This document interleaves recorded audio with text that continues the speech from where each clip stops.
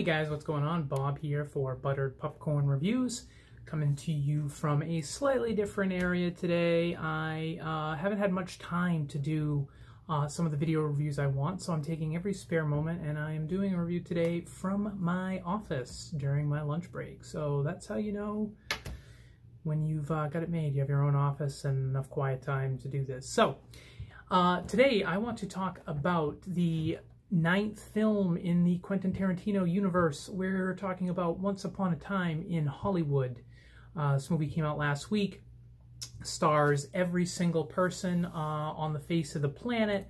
Of course, it's got Leonardo DiCaprio, Brad Pitt, Margot Robbie are the main stars.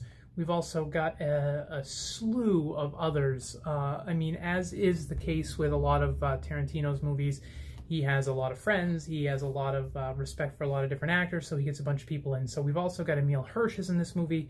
Timothy Olyphant from Justified, who's one of my all-time favorite actors, is in it minimally. In fact, a lot of these people, even the big names, Dakota Fanning is in this movie, Bruce Dern, Luke Perry, Al Pacino, all these people are in this movie, and all of them for very limited screen time. And the movie is pushing 3 hours long. It's 2 hours, I think I want to say it's about 2 hours and 45 minutes, maybe 2 hours and 50 minutes, right around there. And I'm going to just go right out and say that this is absolutely the best movie I've seen all year. It was one of my most anticipated movies of the year, so I've been looking forward to this ever since I heard about it. I'm mid-range fan of Tarantino's movies. I like all of his movies. I absolutely love Pulp Fiction, and I love Django Unchained. I love The Hateful Eight, too. I mean, he's made some absolutely great movies, and I was really looking forward to this one because just the whole idea of the movie is very appealing to me. I have always been a fan of movies about movies. This is about Hollywood. It actually focuses more on television than movies. So basically, the plot of the movie is DiCaprio plays an old Western actor named Rick Dalton, and in the 1950s he had a hit TV series, a hit Western, and was you know, like a big star on television. And we are, you know, throughout the story we're told that you know, at some point he decided he wanted to try his hand at movies, which effectively almost ruined, it didn't go well, and it kind of ruined his TV career. So for the last several years, after his hit TV show ended, he's just been doing a lot of guest spots on other TV shows. So the story kind of follows him and Brad Pitt. Brad Pitt plays Cliff Booth, who Brad Pitt is supposed to be DiCaprio's stuntman. So they've been working together for years. It was, you know, and as is the case with a lot of actors, even now, their stuntmen come with them and go to all different, you know, go to every shoot that they're on, because once you find a good stuntman who looks like you and can do the work, they stick with them, especially if they're, you know, have a good camaraderie, and that's the thing here. So Brad Pitt and Leonardo DiCaprio are, you know, inseparable, you know, they're best friends. So the movie takes place in 1968, 69, and revolves heavily around that story, and in a similar way of Pulp Fiction, although not exactly. It's not non-linear like Pulp Fiction, but it does have a lot of offshoot stories. So one of the other stories that we follow pretty closely is Margot Robbie's character. She plays Sharon Tate. Of course, Sharon Tate was a real actress who was murdered by the Manson family. So the story follows her character as well, and leads up, you know, that it also includes the Manson family in the film as well. So there is a lot of there is a lot of different things going on at once, and with a 2 hour and 50-minute runtime, you know, it's expected, I think. But the thing is, the movie doesn't feel like a 2 hour and 45 minute, 2 hour and 50-minute movie. I mean, it flew by.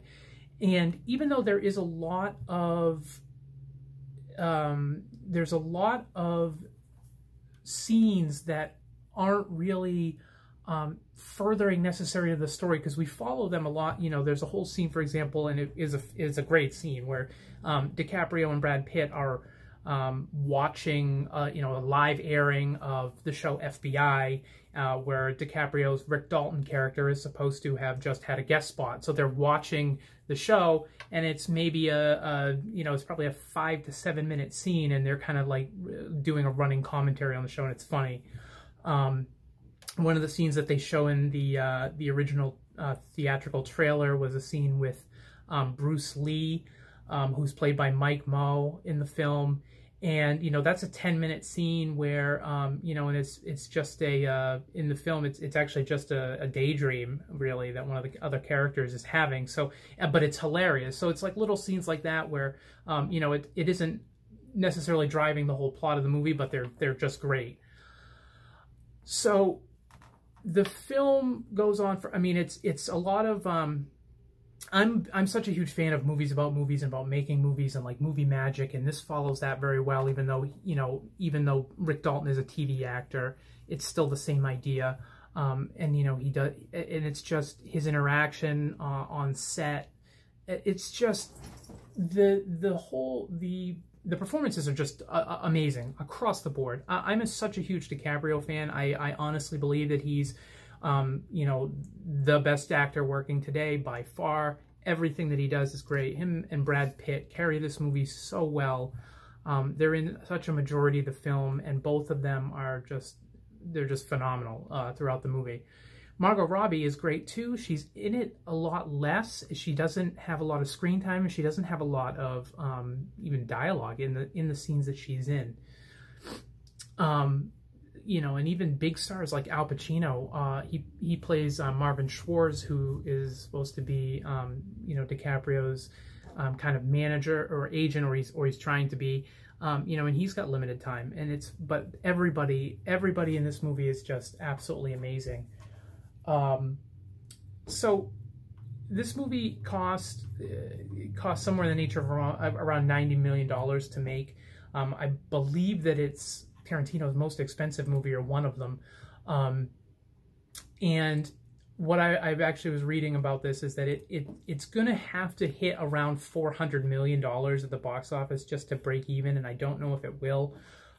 So it's one of those things where it really seems like there's such a huge, this is an Oscar caliber film. I mean, if it doesn't get nominated for Best Picture, if it doesn't get nominated for Best Original Screenplay, if it doesn't get nominated for Best Cinematography, I would be very surprised. I would love to see DiCaprio get another at least Oscar nom. Brad Pitt should get an Oscar nom for this. I have a friend who said that he even believes that Margot Robbie would get a nomination at least, just because the Academy really loves movies about the gold. So this film was pushed a lot as being about the golden age of cinema. It's really not. The golden age would have already been over by this, but this film focuses very heavily on it's very negative. It's pretty positive about the film industry, but it's very negative about hippies. So if there's one thing you'll find watching this movie is that Quentin Tarantino absolutely hates hippies, or he specifically hates the Manson family and Manson family hippies. They rag on hippies throughout this entire film. So yeah, Tarantino definitely hates hippies. He certainly loves feet. I mean, I guess I didn't know this, but I guess it's a pretty well-known fact that Tarantino has a foot fetish, and it's on display very well in this movie for sure. Anytime that there's a chance to have one of the actresses not have shoes on and throw her feet right directly into the camera, Tarantino does it. So, you know, but and then the other thing is that there's not a score. Well, there is a little bit of a score to this movie, but much like, you know, I feel like there's some directors who really do very well using pop music to score their movies or to work with scenes, and I think that Tarantino is one of those guys. I think he's one of the best at it.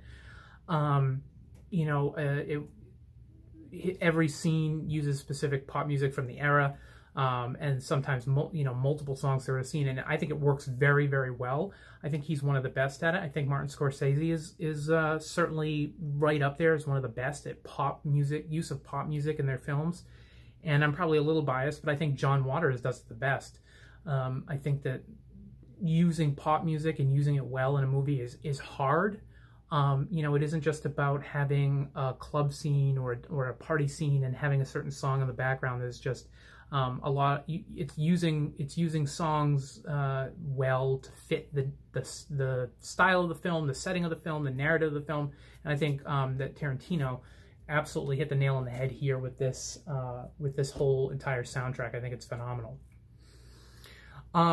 So yeah. Anyway, I mean, there's not much that I personally felt like was negative about the film. I think that, there's definitely some fat that maybe could have been trimmed a little bit to make the movie a little bit tighter. But I'm such a fan of, Tarantino's the cinematography in this movie is beautiful, and some of these long shots, drawn out shots of like the LA Strip, and just the way that everything looks in this movie is just so gorgeous. I cannot say enough that if you're interested even slightly in seeing this movie, you should see it theatrically. Between the sound and the scope of the movie and the look of the movie, it's great. And I loved seeing it with an audience. This is the first movie I have seen in the theater in a very long time where the audience stood up and clapped at the end. I saw this movie over this past week, and it was fairly busy for a Monday night. There's probably 50-60 people in the theater when I saw it on an 8 o'clock show on a Monday night for a 3-hour movie. It was a lot of people in there, and people stood up and clapped at the end.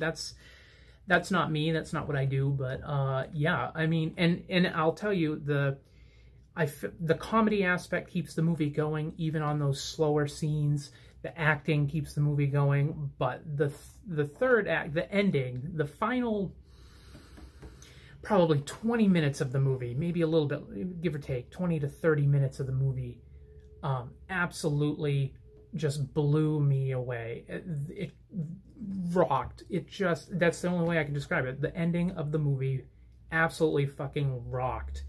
It was so, I mean, it's reminiscent of another Tarantino movie, and I don't want to say too much because I don't want to give it away. The movie, as I said, it revolves around Sharon Tate and the Manson family. And so when you're watching the film, even though the movie itself is not based around, real characters, in every aspect, Rick Dalton and Cliff Booth are not real. They're not real people. I don't think they're real people. But, because Sharon Tate is a real person, and they kind of incorporate the fake and the real people. Dakota Fanning plays Squeaky. Squeaky was a real member of the Manson family. Margot Robbie with Sharon Tate is a real person. I'm trying to think of who play. I mean, we've got people in here. Damian Lewis plays Steve McQueen, obviously a real person. I'm not sure this actor. I've never seen him before. Rafal, I'm going to massacre this last name. Rafal Zawarucha. He plays Roman Polanski, who of course was married to Sharon Tate. So a lot of these people are playing real, historical, characters, real people in the movie. So when you're watching the film, following the story, you kind of realize where it might be headed. So I don't want to give anything really away about the ending, but it just blew me away. It was so good and so surprising, really, that I almost want to go see this movie again in the theater. I have not seen a movie twice in the theater in a long time, and I almost want to go see it one more time, at least before it leaves the theaters. But at the same time, I'm also really hoping that there's an extended director's cut of this movie when it comes out on Blu-ray and 4K, probably either later this year or the beginning of next year, however long it lasts. But I mean, like I said, 2 hours 45 minutes, and it did not feel like that at all. And I would love to see some more stuff that was cut. There's full people who were cut out of the movie completely. And it's funny because if you're watching the end credits, they're doing it, and it actually says, you know, part of the crew, they're listing all the people, and it says Tim Roth, who of course is in other Tarantino. It says Tim Roth, and in parentheses it says cut, because they took his scene out completely. So there's a lot of footage to this movie that is not even, it's not even in it. So there's more to be seen for sure. And just like they did with The Hateful Eight, where they've recently, within the last couple of months, they released an extended version of The Hateful Eight on Netflix, broken up into series. Even if we, or into different episodes to kind of make a series, even if we got something like that, I'd kind of be all for it. So, yeah, no, I highly recommend this movie. It's absolutely my favorite movie of the year so far. Like I said, it was one of my most anticipated movies, and I think it lived up to my expectations in every way possible. It's just such a great movie. You know, it is probably his weakest dialogue-wise, you know, because Tarantino is very, very good writer. He's a very good with dialogue and banter, and this one has probably the weakest, but the presentation of the movie and the performances of all the actors in this movie carried it anyway. You know, everybody was just so good. Kurt Russell plays Randy, who was like a stuntman coordinator on one of the shows that you know, DiCaprio, that Dalton is supposed to be working on, and then he actually narrates some of the bit at the end too, and he was just great. I'm scrolling through this right now and looking at some of this, like some of these people I didn't even remember being in it. Rumor Willis, who is of course Bruce Willis and Demi Moore's daughter, is in this film. There's Harley Quinn Smith, who is Kevin Smith's daughter, is in this movie. Didn't even realize she was in it. Lena Dunham, who I can't stand anyway, but she's in this movie. There's just so many, there's hundreds of people in this movie, and such a large portion of the cast are so recognizable, though. I will say that there's an actress in this, Julia Butters, who plays Trudy, who's a young girl. She's the one, if you've seen the trailer, where she leans into DiCaprio and says, "That's the best acting I've ever seen." She actually has more screen time than even Margot Robbie does. But she was great.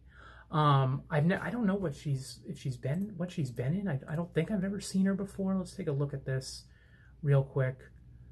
Nothing I've ever seen. It looks like she was on Transparent and Criminal Minds and has done some one-off stuff. She was phenomenal, and she's 10 years old.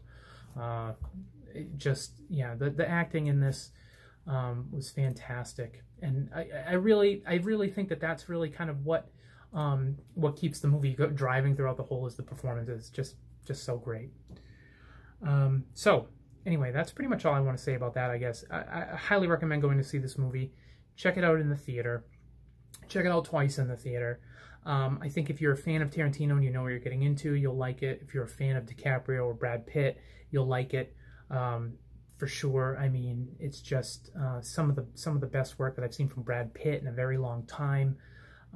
You know, he's kind of a badass in the movie too, which you don't get to see a lot. He plays a lot of the pretty boy, you know, a lot of the times, and this is a little bit different. So for sure, check it out. Once Upon a Time in Hollywood is still in theaters right now. It just came out last week. So yeah, check it out for sure.